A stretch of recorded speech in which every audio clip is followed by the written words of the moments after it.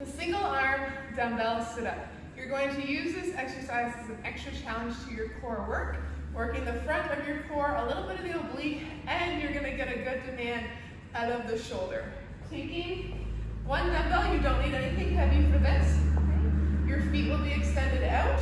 Starting with the dumbbell over your head, you'll roll back. Okay. And come tall. At the top, try to get your chest through. Roll all the way down at the bottom. I don't lose tension, so I'm still having tension in my belly.